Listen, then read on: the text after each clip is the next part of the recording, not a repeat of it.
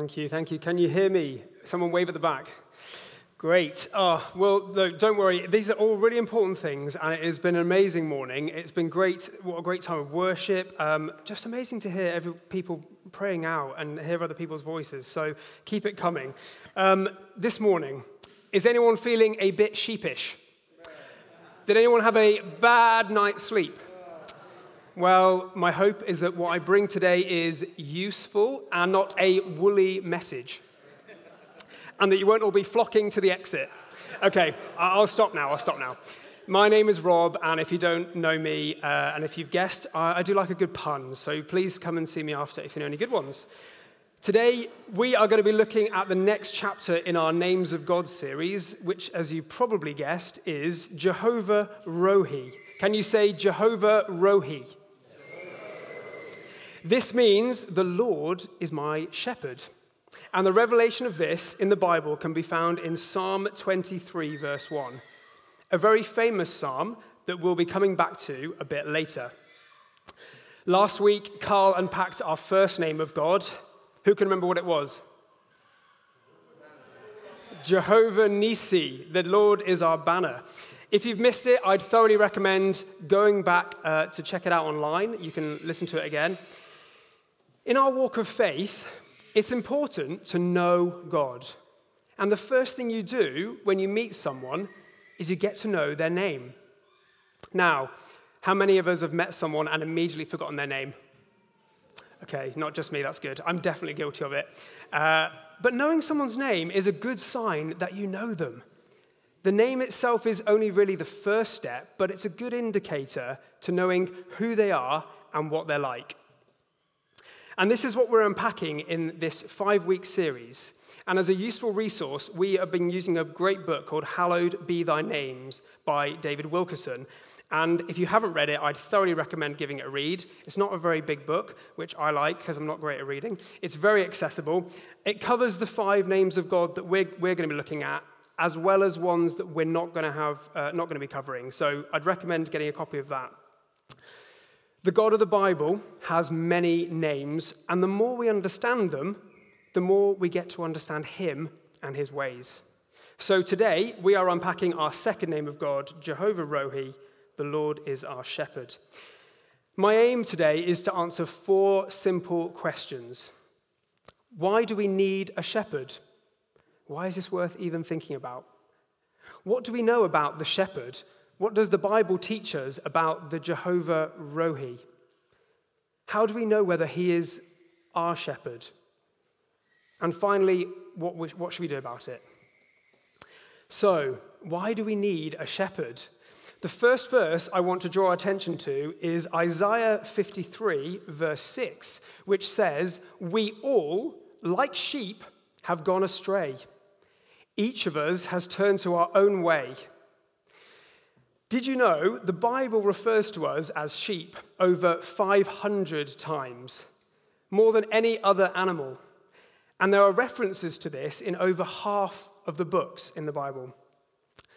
I can already tell some of you are not happy that I'm referring to you as sheep.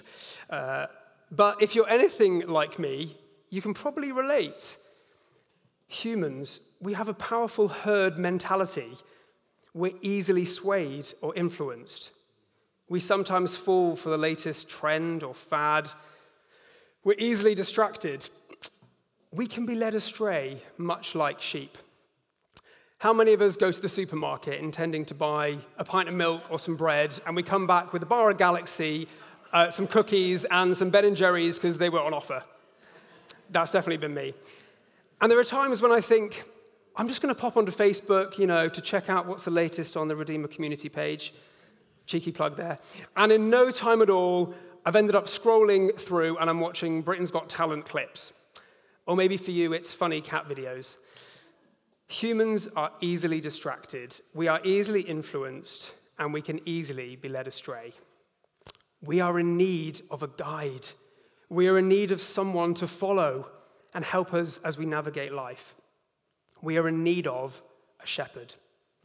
Someone who we can follow, who will protect us, care for us, and invites us to walk with him. Thankfully, the Bible gives us a solution. In John 10, Jesus says, I am the good shepherd. He is the shepherd we need and we can depend on so we don't go astray. So, if you've got your Bibles, will you turn with me to John 10? At this point, I'm going to ask for my helpers. My handy helpers are going to come up. We're going to unpack what we can learn about the Lord as our shepherd from these verses. So if you want to read along in your Bibles, or we've got the verses up on the screen, there should be a microphone. Amazing. Yes, that's a good point. So we're going to read from John 10, and this is Jesus talking to the Pharisees, who are the religious people at the time, revealing his character to us. Thank you, Daniel.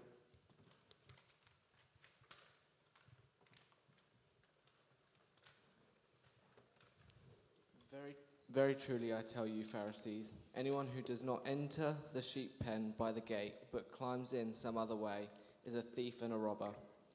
The one who enters by the gate is the shepherd of the sheep. The gatekeeper opens the gate for him, the sheep listen to his voice.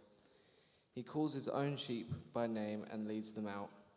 When he has brought out all his own, he goes on ahead of them, and his sheep follow him because they know his voice.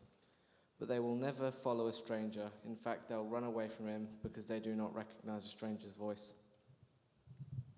Jesus used this figure of speech, but the Pharisees did not understand what he was telling them. Therefore, Jesus said again, very truly I tell you, I am the gate for the sheep. All who have come before me are thieves and robbers, but the sheep have not listened to them. I am the gate. Whoever enters through me will be saved. They will come in and go out and find a pasture. The thief comes only to steal and destroy. I have come that they may have life and have it to the full. I am the good shepherd. The good shepherd lays down his life for the sheep. The hired hand is not the shepherd and does not own the sheep. So, when he sees the wolf coming, he abandons the sheep and runs away. Then the wolf attacks the flock and scatters it. The man runs away because he is a hired hand and cares nothing for the sheep. I am the good shepherd. I know my sheep and the sheep know me, just as the Father knows me and I know the Father, and I lay down my life for the sheep. I have other sheep that are not these sheep in the pen. I must bring them also. They too will listen to my voice, and there shall be one flock and one shepherd.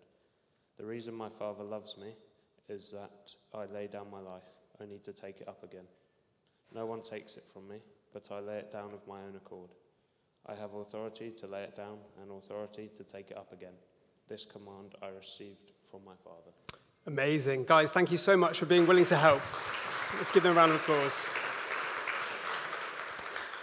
Thank you, my trusted helpers. So, what can we learn from these passages about the Lord being our shepherd? Well, we see from these verses that Jesus refers to himself as the good shepherd in verse 11 and 14. He says he calls his own sheep by name in verse 3. And again in verse 14, he says, I know my sheep, and my sheep know me. Jesus, the shepherd, knows us intimately. He calls us by name. He knows each of us, his sheep, personally. He is the one who tends to us, his flock, with love and devotion. If you think about it, a shepherd doesn't stay far away in an ivory tower, detached from life.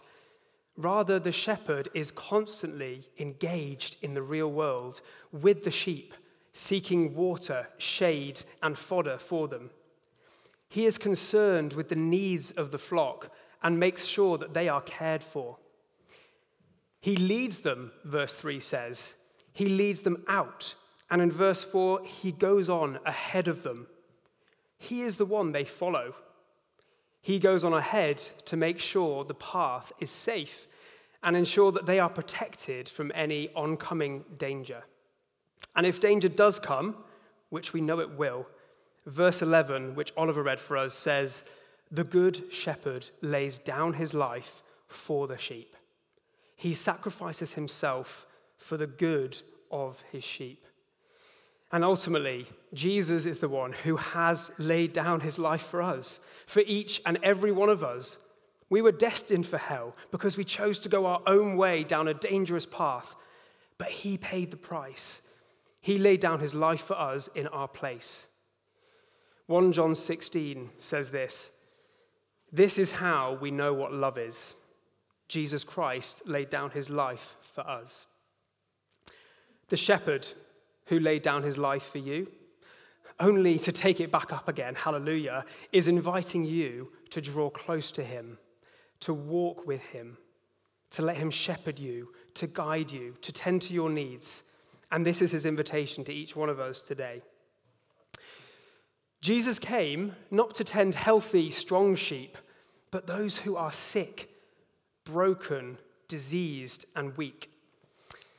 Now, if you look around, we are not a congregation of fleecy, fluffy, clean, and white sheep. Maybe sometimes we pretend to be, but many of us are a mess, me included. Some are sick, many of us are weak, broken spiritually. Some of us are facing real pain in our lives. We are in need of a shepherd. In Luke 5, when Jesus was asked, "Why do you eat and drink with tax collectors and sinners?" Jesus answers them with, "It is not the healthy who need a doctor, but the sick. I have not come to call the righteous, but sinners to repentance." This world is filled with sheep that need a shepherd, a good shepherd. And I'm here to tell you today, Jesus is a good shepherd. Can I get an amen? In Luke 15, Jesus tells us a parable of a shepherd who has 100 sheep and loses one of them. He goes on to say he would leave the 99 in the open country and go after the lost sheep until he finds it. And when he finds it, he joyfully puts it on his shoulders and goes home. Then he calls his friends and his neighbors together and says, "Rejoice with me, I have found my lost sheep." I tell you that in the same way, there will be more rejoicing in heaven over one sinner who repents than over 99 righteous people who do not need to repent. Family, I want to join with heaven today and rejoice over one sinner or more who repents. If there is one person who turns from their ways and comes back to the Lord, the Good Shepherd, I will be rejoicing. A few weeks ago at the More Together conference, Isabel Barker gave her life to the Lord, and we celebrate that.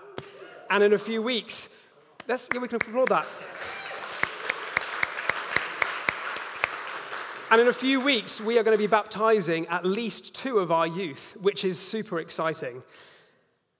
So, the fourth thing we get from this passage is a promise of pasture and life to the full. Verse 9, which Tim read, says, "I am the gate. Whoever enters through me will be saved. They will come in and go out and find pasture. The thief comes only to steal, kill, and destroy. I have come that they may have life and have it to the full." Now, I don't know about you, but I want life and life to the full. And it's at this point I want to look at Psalm 23, which you can turn to, arguably one of the most famous psalms. This was written by a shepherd, someone who had spent many times caring for herds of sheep.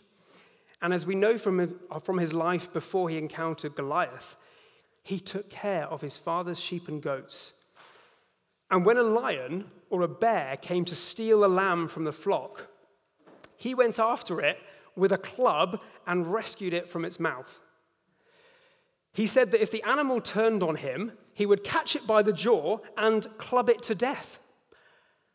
Now, I don't have a similar story like Tom shared the other week ago about a cat, but I do think we can agree that David was pretty fierce and a formidable shepherd, that he would go after these wild animals and put himself in harm's way to protect his sheep. David practiced warding off wolves before he faced Goliath. Have you ever thought about that? It's a great challenge to us to think about, what are we practicing in the waiting? What are we doing when no one is around? behind closed doors? How are we preparing ourselves to face the world's challenges?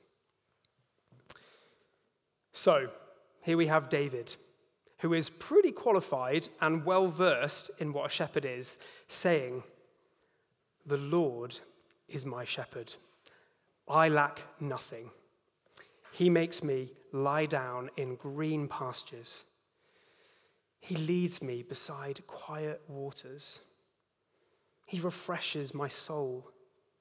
He guides me along the right paths for his name's sake. Even though I walk through the darkest valley, I will fear no evil, for you are with me. Your rod and your staff, they comfort me." Now, let's be honest. Who, when they read these verses, immediately pictures something like this? And it's a lovely picture. Very serene, beautiful, peaceful. But we have to remember, as one commentator puts it, the only reason we can lie down in green pastures is because Jesus lay down in the dust of death for us. We only find rest and refreshment for our souls because Jesus found no rest when he bore the punishment which we deserved. We can only eat and drink from green pastures and quiet waters because he bore our thirst. The freedom we receive is only because of what Jesus has done. We can only fear no evil in the valley of the shadow of death because Jesus has passed that way before us and defeated death before we get there. We can only sing about the Lord being our shepherd because he first became the sheep who were slaughtered in our place. Not a very nice picture compared to that, but what a savior and what a shepherd. Let me ask you, do you know the Lord as your shepherd in this way? Are you being shepherded by God? The reason we can go about life without anxiety, worry of danger, worry of the future, is because the Lord is our shepherd watching over us. And for some in the room, you'll not experienced this before. Maybe you're going through life thinking, you don't need a shepherd. You've got everything pretty sorted on your own. For some, maybe your earthly experience is not one of being cared for and looked after as a shepherd would.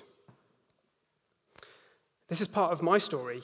I grew up in quite a complex, dysfunctional family where often the needs of me and my siblings were not met. And at times, we witnessed violence and abusive behavior, and it was scary. This may be your experience, and I know some of your stories, and they are worse than mine. Thankfully, it's not a competition. But what I want to say today is that through it all, the Lord has been my shepherd. I have looked to him for guidance, for comfort, for nurture, for wisdom, for leadership, and he's never failed. And he can provide the same for you too. Maybe today there will be some here, you're wandering through, not sure where to turn, what to do, helpless like a sheep that has gone astray. Today is an invitation for you to know the good shepherd, Jehovah Rohi. Now, I believe that we should first and foremost be shepherded by the Lord, but we can also be shepherded by each other. I know for me, not growing up in a Christian household, I was provided for in many ways, which I'm grateful for, but spiritually, I could not depend on my parents to teach me the ways of the Lord. I had to look to others to shepherd me. And I can look back at my life and I can see numerous people who have helped me and guided me through highs and lows in my life. Look around. There'll be people here who have shepherded you, who have helped you in desperate times, who you've depended on. And there are people here that may need you to shepherd them. Can I ask you a question? If you're a Christian here today, put your hand up if you're currently being discipled. What I mean by that is that you have someone who is actively helping you grow in your faith, is speaking into your life, is keeping you accountable, pointing you towards God, caring for you, and is like a shepherd to you. Okay, a few. Let me encourage you. I've sought out shepherds to help and guide me, and it has helped me immeasurably. And as you look around this room, there'll be people that you can seek out to help you in life. We need to support each other, and we need to be discipling each other. Maybe today is the day to ask someone to disciple you, or even for you to get alongside someone else and encourage them. Okay, the third question. How do you know that you are his? How do you know whether he is your shepherd? We hear his voice. Verse 4 says, his sheep follow him because they know his voice.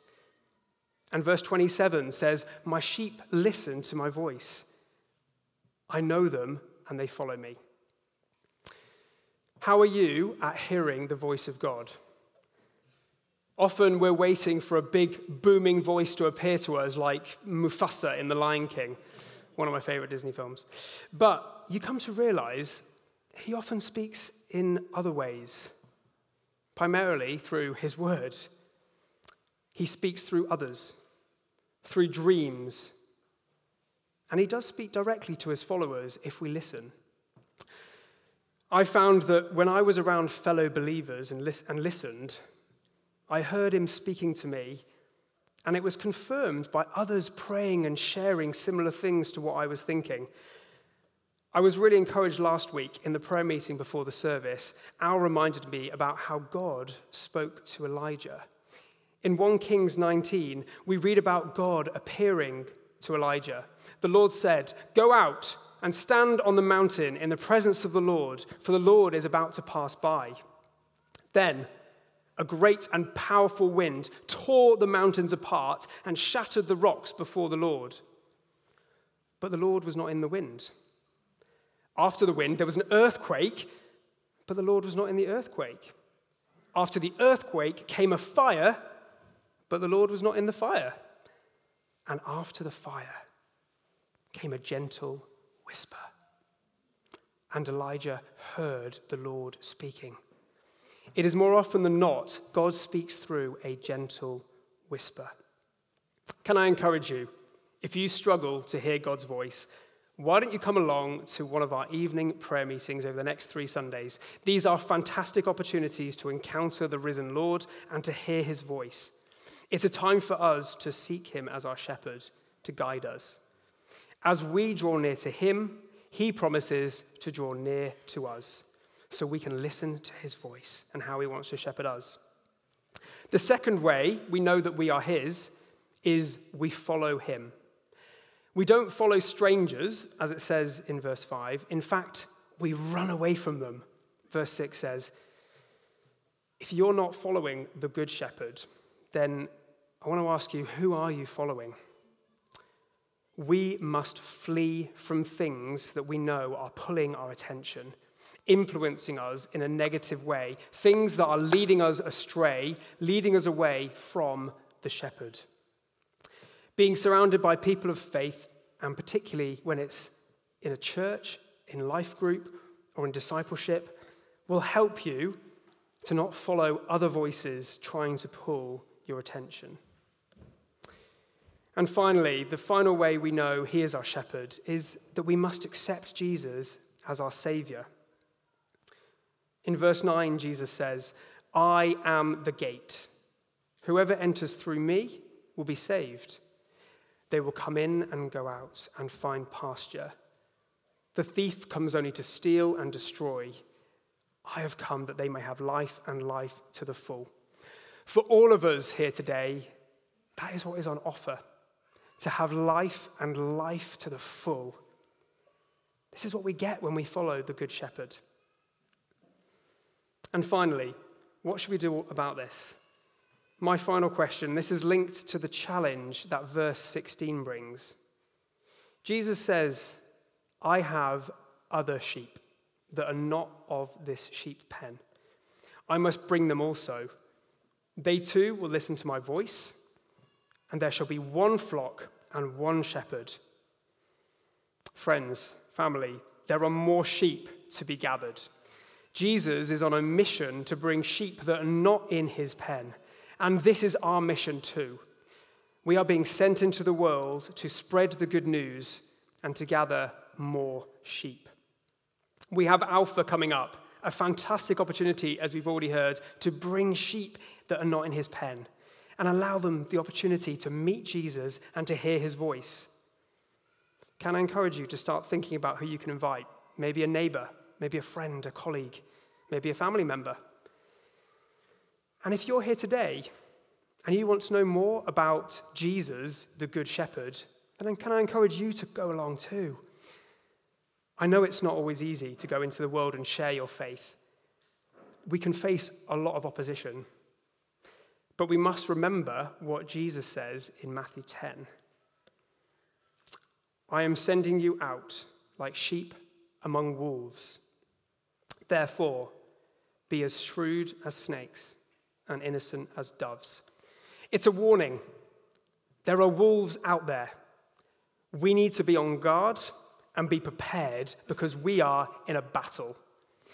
We need a good shepherd to protect us, not a hired hand who, when he sees the wolf coming, abandons the sheep and runs away, allowing the wolf to attack and scatter the sheep. I'm sure we all know people who are or would be terrible in a crisis. Maybe they panic, maybe they get super flustered, maybe they'd run away and hide. When I was at university, I worked part-time in a restaurant as a waiter, and one Sunday, a lady came in to eat with her husband and started choking on a piece of meat.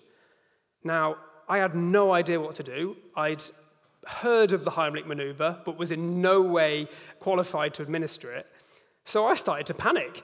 And when I looked around to see what my boss, the manager of the restaurant, was doing, hoping that he would be able to provide some leadership and he'd know what to do, where was he? He was hiding behind the bar, panicking, shouting at us to ring an ambulance or do something.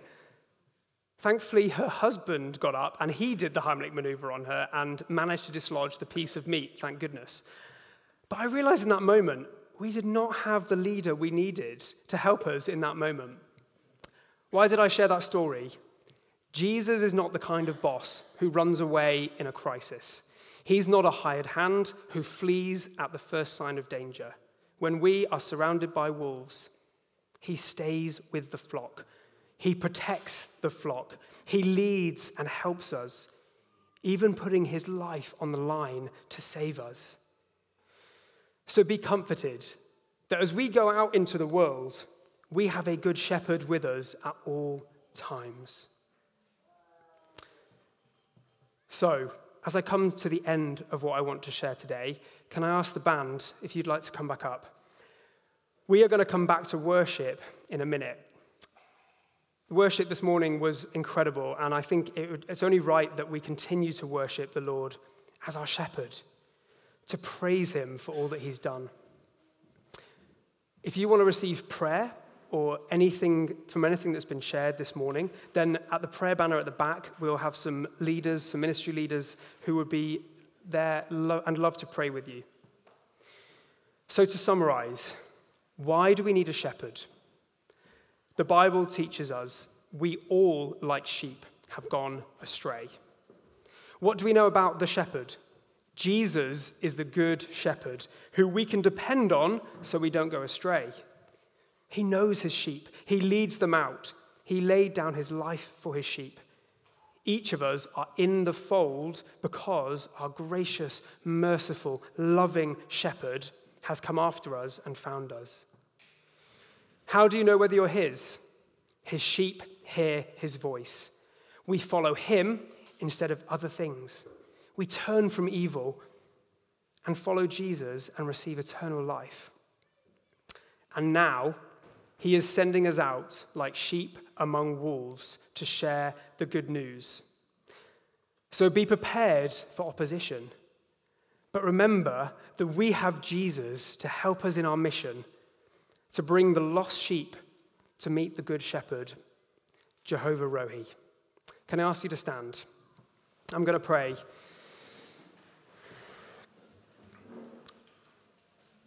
Father God, we thank you that you are the good shepherd. We thank you that you go before us. Lord, that you've made a way for us. We thank you that you laid down your life for us. Lord, you made a way through the wilderness for us to be made right with God. We thank you. We worship you. We thank you for your protection. We thank you for your love, your care of us, Lord. We thank you that you are fighting our battles and you are never far away. You are a shepherd that cares for us intimately. Help us, Lord, to follow you, to cast off everything else, to look to you, the one true shepherd, to help us as we seek to bring the good news to many others that need to hear it in Colchester and beyond. We love you, Lord. We love you that you are our good shepherd, Jehovah Rohi. Let's worship.